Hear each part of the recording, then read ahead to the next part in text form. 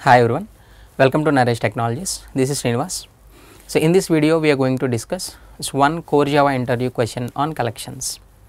So what is that? So what is the main difference between HashMap, comma LinkedHashMap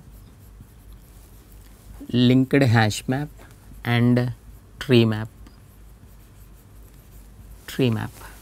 Here three collection implementations are present: HashMap, LinkedHashMap and TreeMap. So generally how we can store the elements into map object means with the help of keys.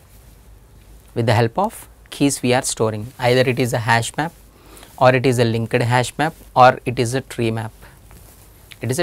The main difference is HashMap so doesn't maintain insertion order. It doesn't maintain insertion order. Is nothing but in which order we are inserting the elements, in the same order you cannot retrieve the elements. When we try to display all the elements as soon as you inserted into the HashMap, it will display the elements randomly. In the same order it will not maintain. If you want to maintain the insertion order, we should go for LinkedHashMap.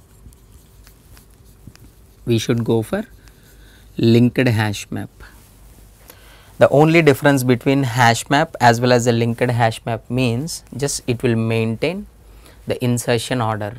Right here along with the keys it will maintain. It maintains insertion order of elements.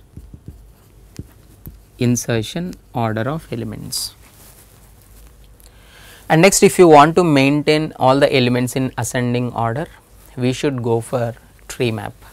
But here, so whenever it will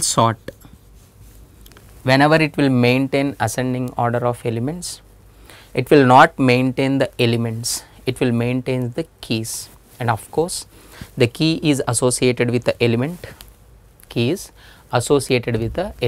So with the help of keys we are storing and we are maintaining the elements in the collection object. Here maintaining ascending order means what? Keys.